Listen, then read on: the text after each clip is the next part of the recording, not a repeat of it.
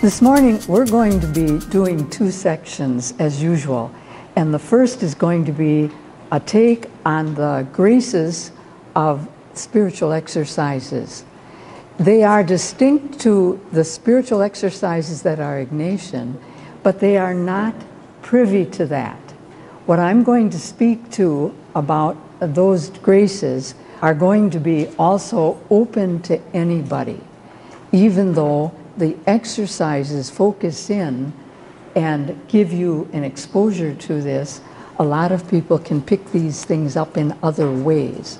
Okay, so if you look at your outlines that you have in your hands, I'm going to be using that graces one first.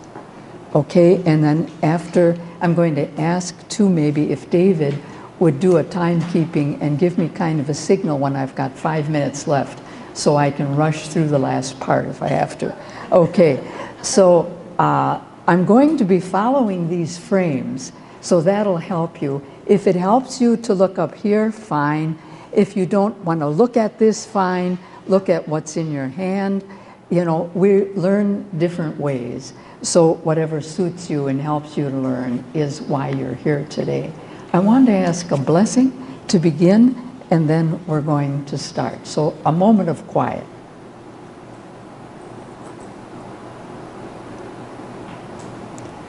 Most Holy One, we bring you today all the pain, all the struggle, even all the corruption that we humans are always involved in. For you seem not to notice. You seem to keep telling us we're going to be new, because your Son is new.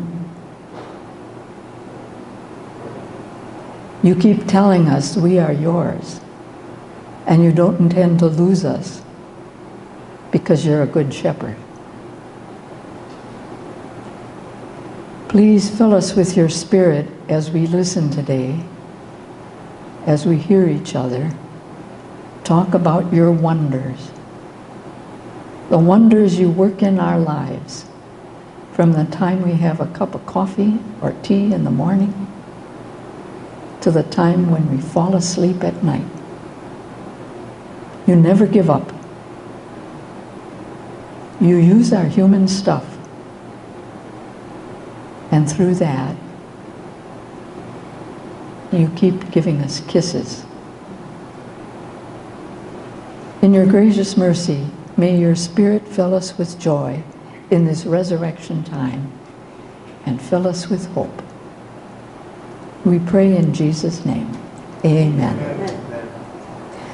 Okay, on the first little slide there, what you have really is that I'm kind of zeroing in on two main graces.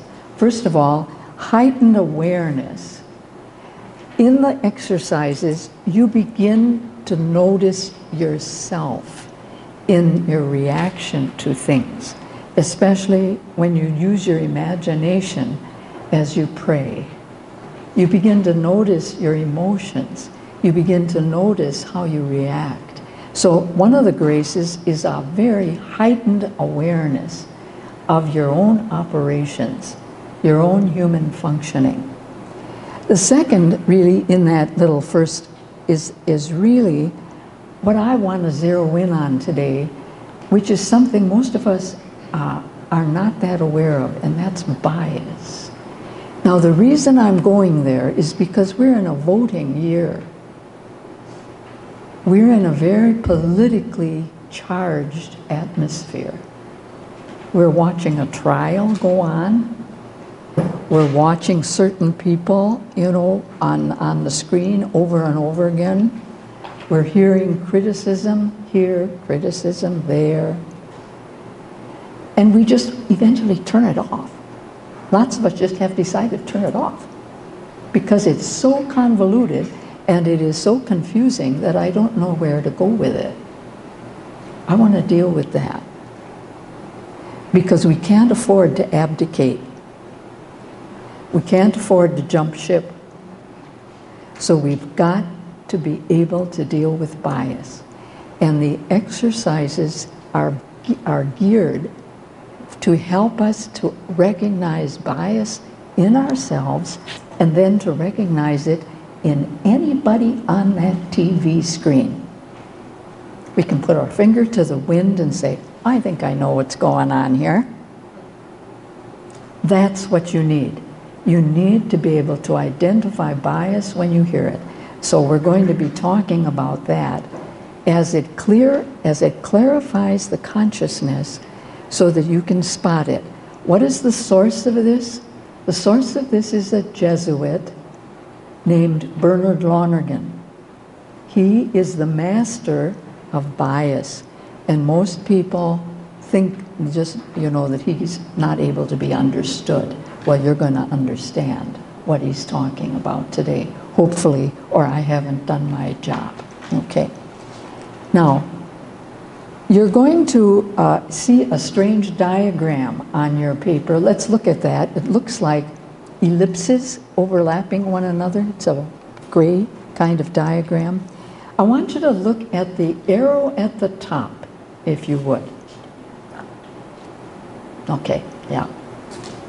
The arrow at the top is going this way and this way. At one end of the arrow, it says limitation. And at the other end of the arrow itself, it says self-transcendence, or more. Openness, openness, openness. Now, we all experience that arrow tension because our physicality is going to tell you, no, my rheumatism is acting up, or my arthritis today, and I'm not going to do that hike with my grandchildren. So you're limited. Your physicality is limitation and boundary. You deal with it all the time. I have to get in the car, and then I have to go to Schnucks, or I have to go to Deerberg's, and it's going to take me 20 minutes. So I better leave at. So you're always dealing with time limitation. We're all familiar with this stuff. The other end of the diagram is self-transcendence. That's your prayer. That's when you reach for the sky. That's when you say, there's got to be more to life than this. That's self-transcendence. That is that call that you are made for something more, that you cannot be petty, you cannot be unforgiving, you cannot be narcissistic. Narcissism is an ego form by which you, me, myself, and I are the three most important people in the world. We all know people who give evidence of narcissism or egotism.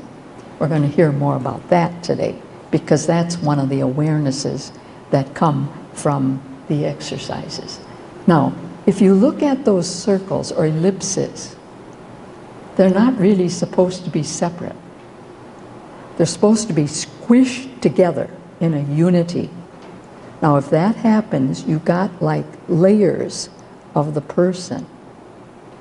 The depth layer of the person is physicality. And in that, you have to understand those are all your functions. You can tick them off. Respiratory, my lymphatic system, my digestive system, you can name them. When there's something with them and there's something wrong with them, where do you go? The doctor. Okay? That's the area of physicality, or what we call the organism. That's our house. That's what we live in during our time-space journey, which for most of us is around 100 years or a little less. The middle part I want to leave till last, because that's where I'm going to focus. The greatest part is called spiritual, the human spirit, and most people, if you ask them what are those functions, they wouldn't know a ghost of a notion of what to say to you. Well, that's when I pray. Your spiritual functions are your human intelligence and your human choice, or choosing volition. We call it the will. But it's a function, and it's active. It's not just a noun. No. You have operations that are intellectual. You have operations that are volitional. And advertising is trying to entice them all the time. Because if you see the ad the 10th time, you might go out and buy it. Okay? You can watch that on your advertising and marketing.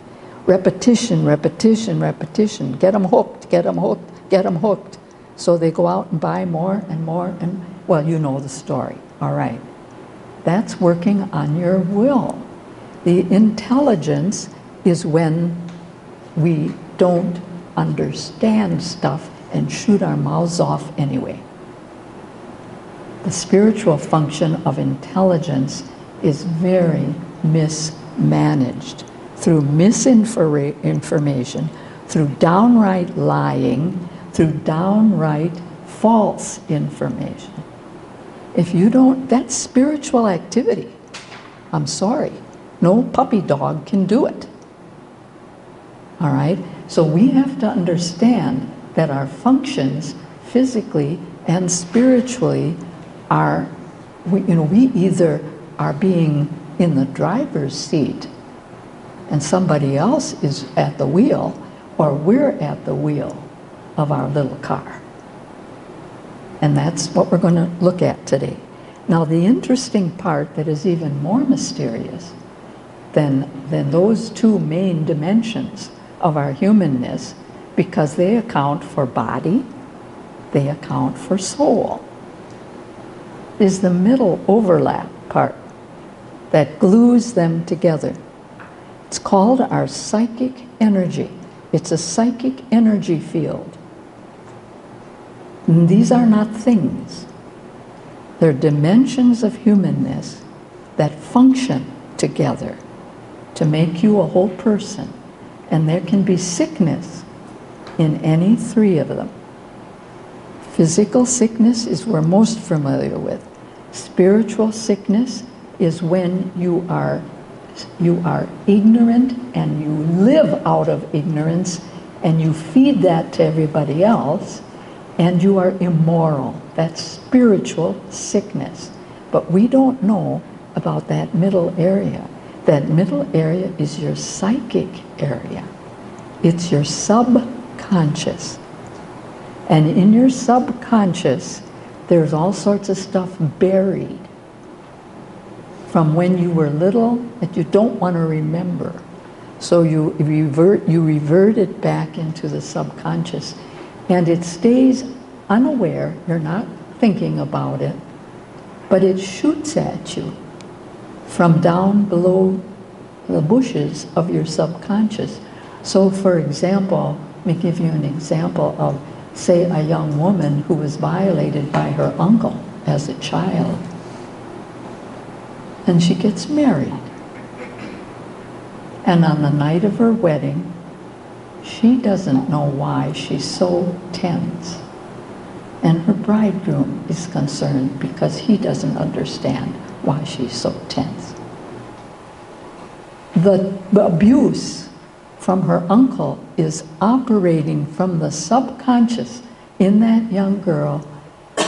She's not thinking about it, but it's a wound.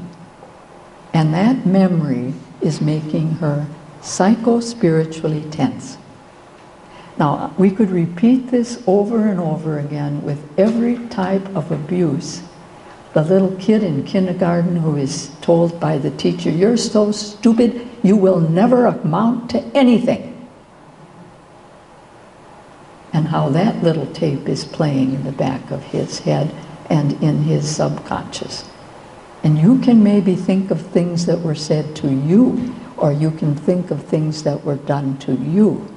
They are not gone. In some sense, they're in your feeling memory. in that subconscious.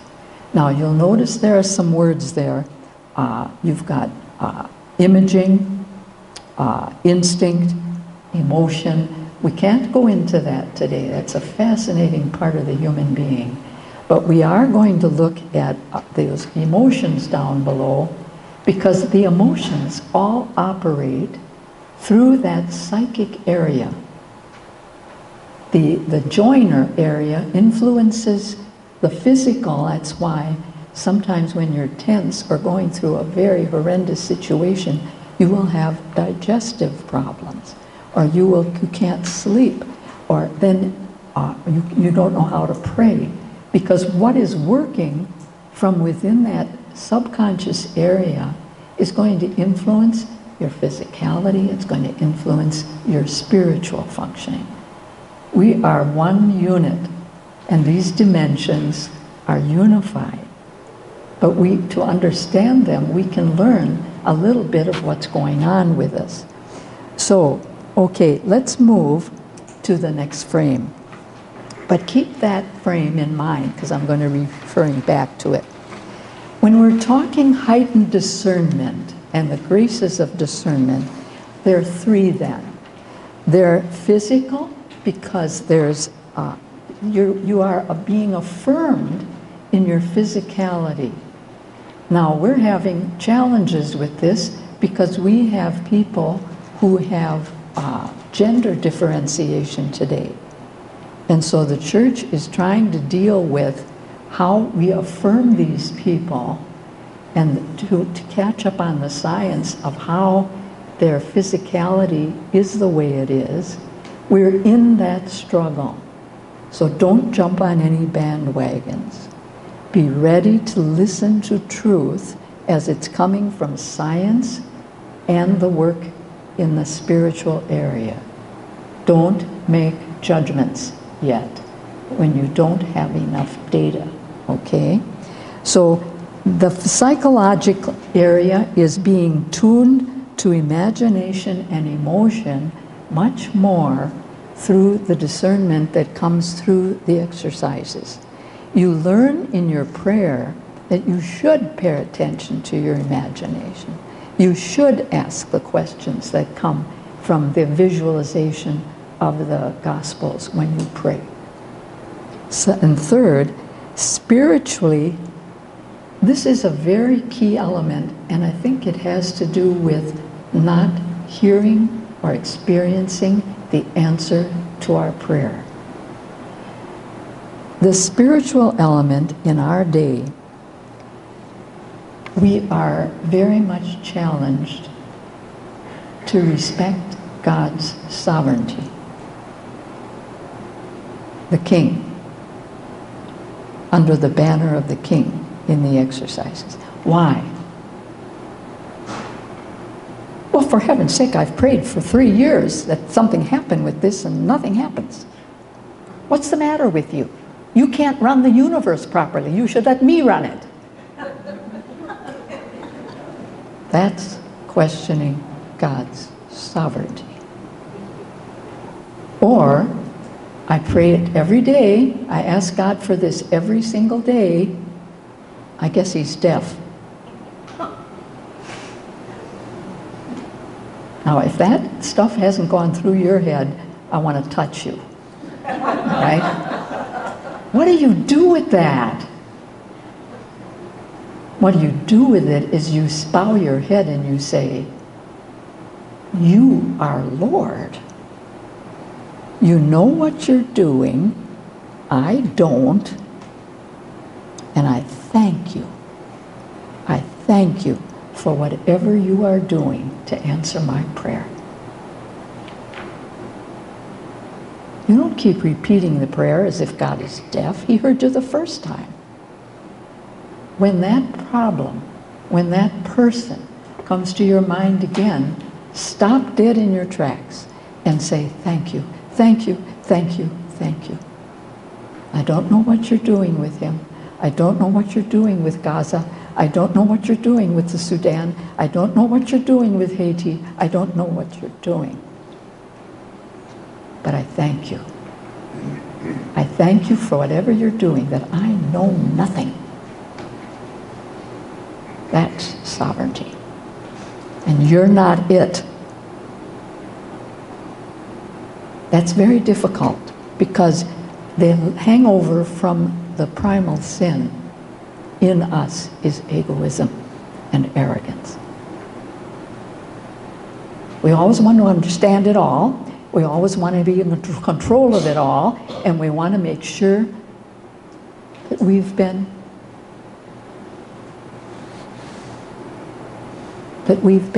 part of it. Be careful of whenever that cobra sticks its head out of its basket. It wants to bite you. It's arrogance. It's pomposity. It's control. And it's pure pride. And it's the hangover from the primal sin which got us in trouble in the first place. Next slide. What am I talking about when I'm talking about bias? It's not sin. It's a hangover from sin. It's like when you've been drunk and you wake up with a headache the next morning. It's a hangover. It's what others influence you, how they influence you, and how your own formation and your own youth, your own childhood is still kind of in a kind of a more or less incorrect mode. And you've learned how you have to move from one point of view to another, because what you thought was correct from when you were 12 is now obsolete because now you're 30 or 60 or 80, all right? Bias isn't sin, but it's the effects of sin on us, a type of woundedness. Do not blame it. Do not blame it, okay? The root is our self-centered narcissism, and when we talk bias, there are 4. Next slide. The first you'll recognize very easily. It's called individual egoism. My way or the highway. Oh no, I'm not going to listen to that. I've got my mind made up. No. Very familiar. Second, group egoism. Our way is best. Our religion is best. Nobody is going to heaven except us. And our race is best, you know. Our view of gender is best, you know, because it's binary. It's just 2. There are no other possibilities. Really? Group egoism. Every ism you can think of. Narcissism, sexism, racism, nationalism, fascism. You can put ism, so don't ever use the word Catholicism. So I'm just fussy. I'm a theologian, and I'm careful with words. Any ism word is pejorative of that thing.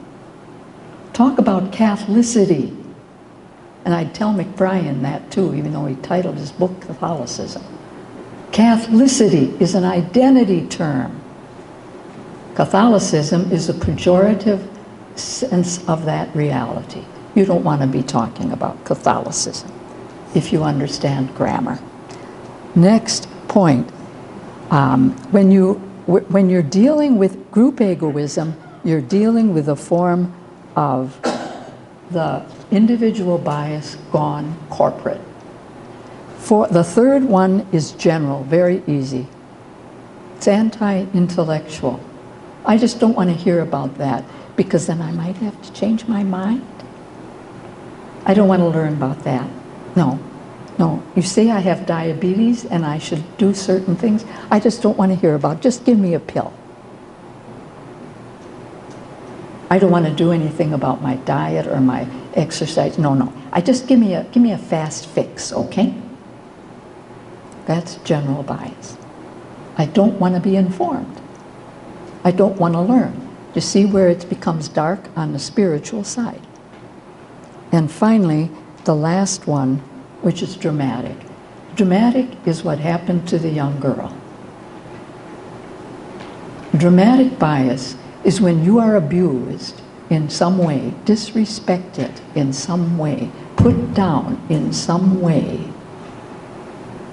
It lingers in your feeling memory, and you feel uncomfortable when you're with those people.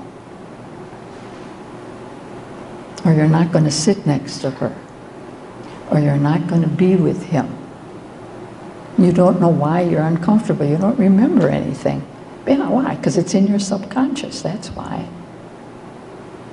It's called dramatic bias because it comes from the drama of the life. It's from your life experience, from your own soap opera. Dramatic bias, then, is what cripples us. And so, where is it? It's in that diagram operating from that psychic center. It'll influence you physically and it'll influence you spiritually. And what can you do about it? Our next slide. Be very careful when you discover it in yourself or you notice it in another. Use the Jesuit little ditty. If you haven't learned the little Jesuit ditty, you got to learn the little ditty. Name it,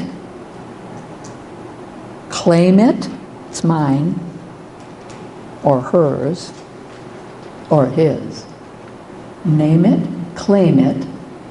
Don't blame it. You're wounded. You don't kick at a wound.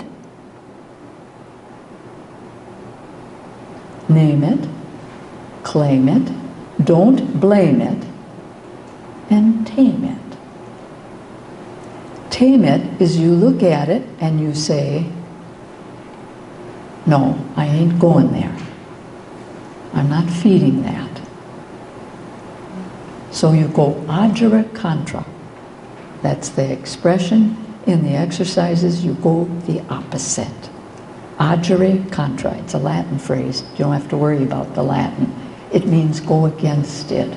Go the opposite of it. So when that wound is hurting and screaming, and finally you say, oh, that's my memory coming back. No, I'm not going to let it rule me. No, the more you bring it up into consciousness, the more you can say, my dearest Lord, touch me. Touch me. Because all he does is touch. And the person is healed. Think he can't do that with you? And that takes us to our next section, but we need a break. Okay. In the second topic for today, which is contemplatives in action, you probably said, oh, that's pie in the sky. I'm a very practical person. I'm not going to even worry about that one. Well, let me try and change your mind. All right? Contemplation is very often looked upon as for contemplatives in a monastery where they are somehow in la-la land and they are not in touch with the fact that their stuff is left in the laundry and the next person has to put their wash in. It's further from the truth than that. That's not what we're talking about here. The basis of contemplation is wonder. The child is a born contemplative. Look at that anthill. Grandma, where did they go? There are hundreds of them. Grandma, where did they go? Where are they going with all that stuff they're carrying, Grandma? And all you say is, no, Tommy, you don't step on them now. Because otherwise they're not going to have a daddy or mama. When they get home, their daddy and mama's going to be gone because you stepped on them.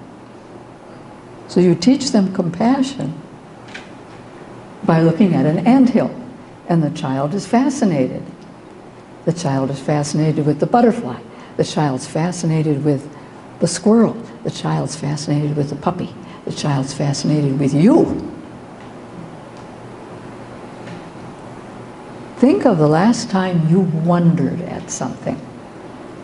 Was it the little hand or the little foot of your newborn grandchild when those little fingers and those little toes looked at you and you looked at them and you thought, my God, how did they get made like that?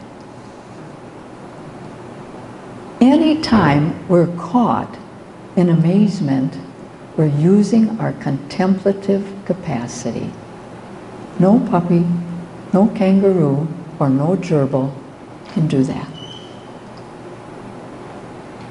Wonder comes from connection to transcendence. That end of the spectrum. I stand with my mouth open. I don't know what to say. That's wonder. That's your contemplative base.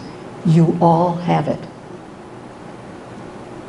Now the question is, how do you develop it so it doesn't shrivel up and become some side thing? That's why you have to learn about the dance. Okay, you've got to learn how to dance.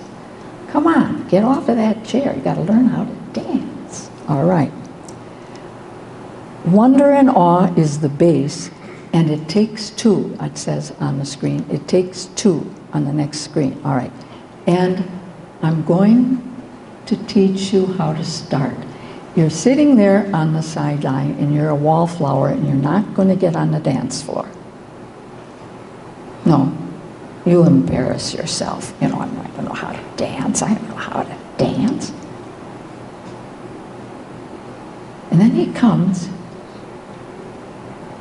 and he looks at you.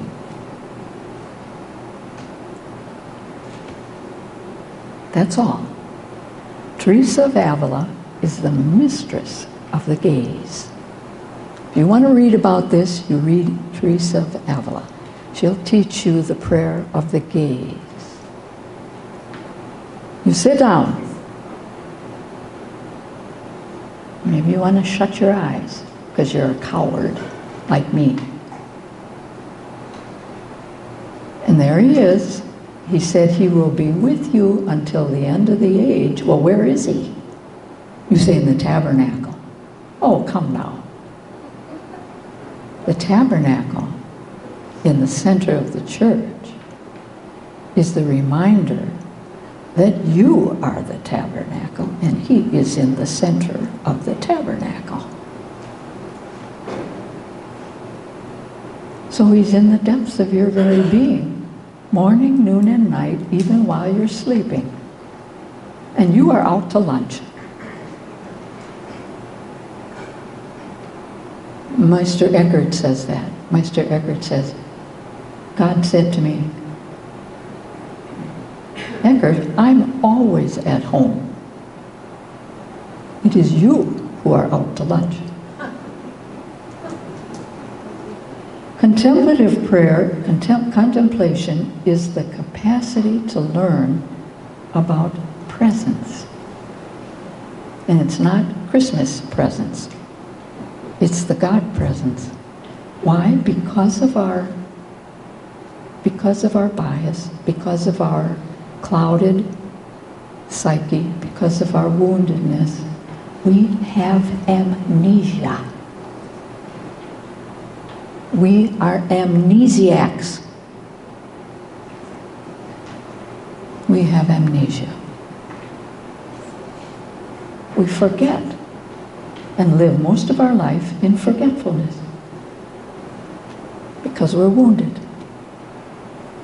Contemplative prayer and the gaze helps us to heal. So contemplative prayer begins by sitting down,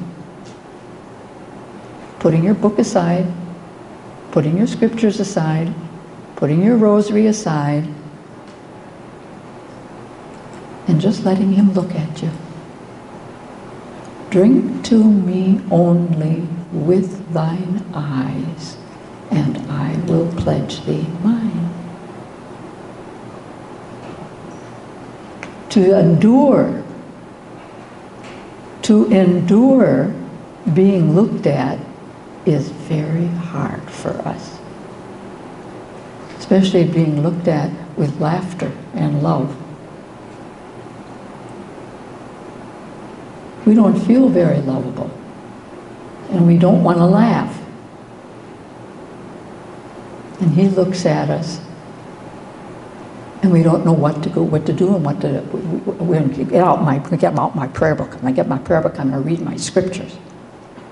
No, no, no, no, no, dear. No, no, no. 3 minutes every day. Time yourself. 3 minutes. Receive.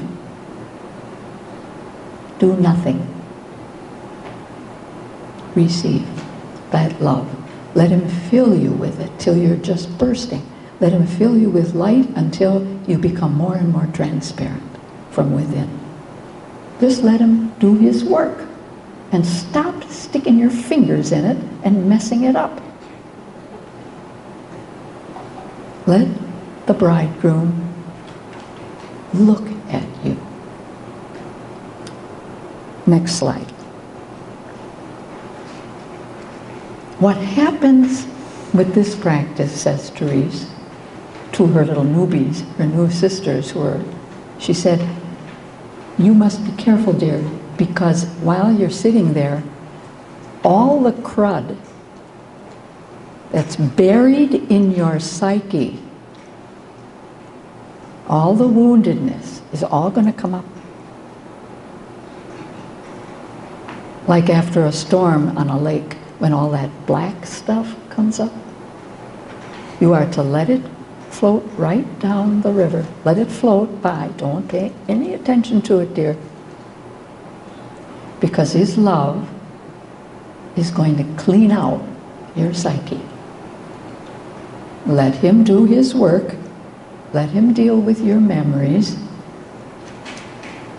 Just let it go, dears.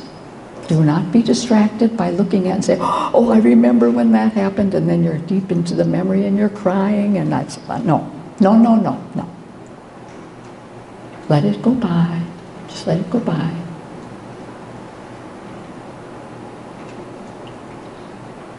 The time, she said, will be about 6 months. You do this regularly, about 6 months, and you will develop a contemplative consciousness. Why? Because you're down at Dierberg's or at Schnucks or at Aldi's, and you're walking with that food, cart, and you're walking down the aisle, and all of a sudden you smile because you're remembering those eyes. And then you go on, you check your stuff out, you get in the car, and you remember those eyes, and you smile. And you will know that it's like perfume. It's like the music is playing. And every time your consciousness has a moment of pause, very often that will come back to you. You will develop a contemplative consciousness because you received where it comes from. Okay? So God leads always. It is God doing this. You are the receiver. And I'm sorry, gentlemen, you have to learn that here. You're not leading this dance. All right? This is the feminine part of your soul has to respond to this because you have to learn receptivity. That's why we hear so much from the feminine mystics on this, except John of the Cross, who learned it from Teresa. All right? What is going to happen here is that your life experience begins to be permeated with that sense of presence. And you'll be folding your laundry, and a little smile will come and you'll like wink because you'll feel those eyes. And you'll just go on folding your laundry, but you're going to be, so the dance begins. The dance is I do what I do, he does what he does. I do what I do, he does what he does. And so there is a growing sense of presence in the midst of activity. Let me make that clear. The phrase in the exercises is contemplation in action. It's not or action, it's in action. That's why it's a dance. It's a dance of what I do, what he does. What I do, what he does. What I do, what he does.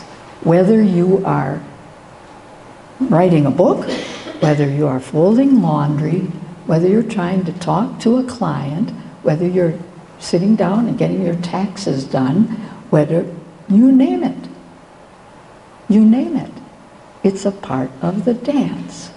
And every now and then, you will smile and you will nod or wink. It's just like a checkpoint Charlie.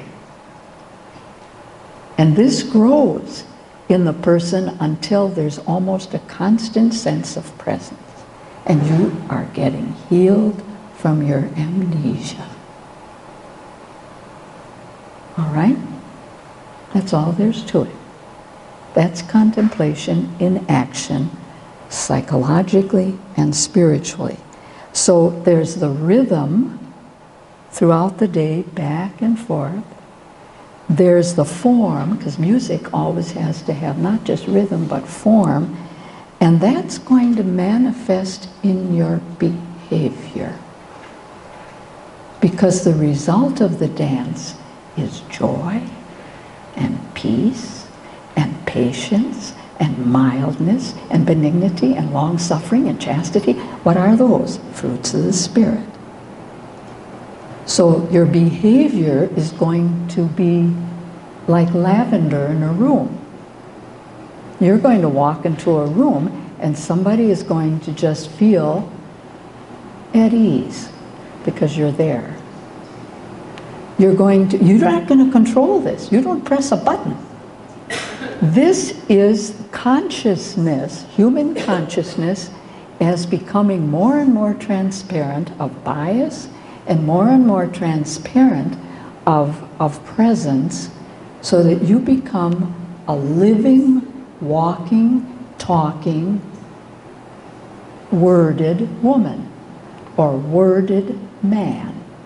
Now that's a Dominican expression.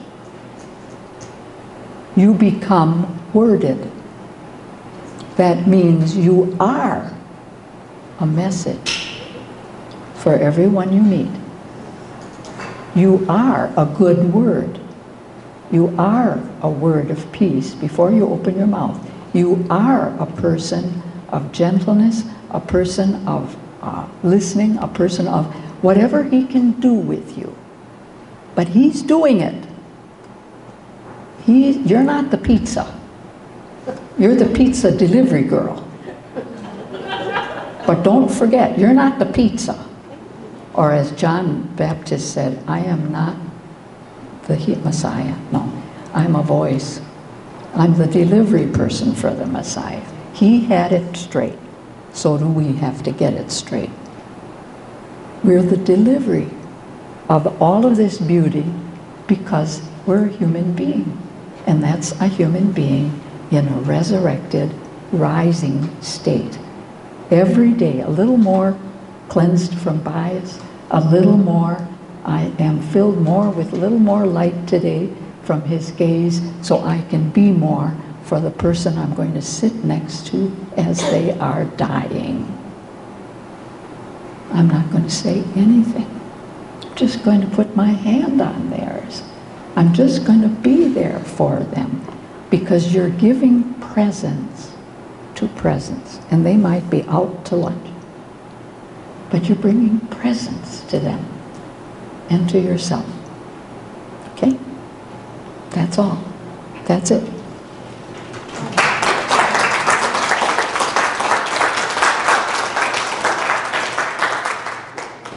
Any comments or questions? That, yeah, please. It's a comment. You certainly give us hope. Good. In the catechism that is called the Baltimore Catechism, how many remember that? Yeah, you and I both, all right. You have to remember that we were part of an immigrant community. German, Slovakian, whatever we come from. We were in a Protestant country. We had to get into our parish before, so that we could belong somewhere, because Catholics, Jews, and blacks need not apply. We couldn't get jobs, we couldn't be elected, we couldn't. Some of you remember those days, all right? The Baltimore Catechism, ladies and gentlemen, was written on one weekend in Baltimore by a Monsignor, because the bishops were so frustrated they didn't know what to do with all these immigrant communities, to help them learn to keep the faith so that they weren't secularized by the American culture. So the Monsignor went home and he did all the questions and answers. And he brought it back to the bishops. And the bishops said, "Oh, dear God," and they shelved it. It sat on the shelf. And they got so desperate, they took it off the shelf and they put pictures in it. And then you had Baltimore Catechism number 2. You remember? Some of you, Baltimore Catechism was blue, and then Baltimore Catechism number 2 was green. And they sent it out to every pastor. He published it and gave it to all his first graders. I'm not kidding, that's the story. We were brought up on that as what we understood about our faith. We knew very little about liturgy. We didn't know anything about our Catholic history. We didn't know why the Protestants were arguing with us. We had no idea why it was all that, what happened and how that happened and so on. We never learned that until the 1940s and 50s with Pius XII. And then, thank God, the Catholic Church came back to Scripture. Because up until 1950, from 1870 to 1950, Catholics couldn't do Scripture. Well, why not? Because the Protestants had heresies going called the Passover plot and all sorts of things about Scripture that was off the wall. And the papacy said, stay out of it. Don't get mixed up in that stuff. And by the 50s, it cleared and the green light came back on. And Catholics could again do Scripture. After all the smoke cleared, all the Protestants made all the mistakes. Now, more of that's for another time. But it gets to the point of the question, and that is, hope comes from truth, knowing facts. We learned about our sinfulness and about how we were sinners, and we learned about the passion of Jesus. It wasn't until 1950 or 1960 that we began to even look at the resurrection. You try and find a question about the resurrection in the Baltimore Catechism. It isn't there. Because we were suffering so much as a community, all we looked at was atonement, and all we looked at was that. That's what we were brought up on, folks. And by the 50s, we were told we're now to get into Bible groups and study Scripture, and now we're talking about the fact that the mystery of Jesus has 2 parts. The first part is they beat him to death. And they're trying to do that to us too. Listen to the news. That's one part. But then you hear things like the 5 Muslim doctors here in St. Louis, who every weekend, the Muslim doctors, yes, who teach at St. Louis U Hospital, and every weekend they have 5 free clinics for people who don't have insurance. Have you heard about that? Well, lots of people haven't. All that stuff is resurrection stuff of human beings going contra to what they're told, you're just disposable. You're just disposable. Anybody who acts contra to that is in the soul of the church. They're not baptized. They're not in this body. But they're in the soul of the church because they're in the Holy Spirit.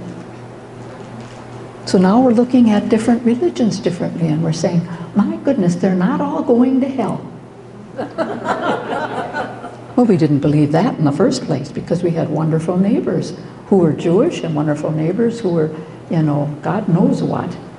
And they were kinder than our Catholic neighbors. Well, what's God going to do with that? That's intelligence. That's when your spiritual part of your being is getting rid of bias, and you're going to find out about this stuff, even though it takes a little time, and you're going to have to not watch as much television. So that's a big, long answer to a short question. We are people of hope because we know that through the suffering, there's something after Holy Saturday. Can you imagine that those apostles, the mood they were in, and the mother of Jesus? Think about, meditate on it. They were in the pits. Did they know about Sunday? Oh no. They heard him. They heard all this. Nobody was talking about. Well, they found out. God is like a magician, and he can pull a rabbit out of a hat. Well, what rabbit is he going to pull out of Gaza? That's another crucifixion. What is he going to pull out of Sudan? What is he going to pull out of Haiti? Where's the rabbit? That's the Christian question. Lord, my prayer is before you. I thank you for whatever you're doing, which I do not understand. We are people of hope. Don't be any less. Any other comments, questions? You carry a light. Don't let it go out. As long as you're standing in a stadium and you have one match, the darkness hasn't won. Be it. Be it. That's your role. That's who you are. Okay? Okay. Thank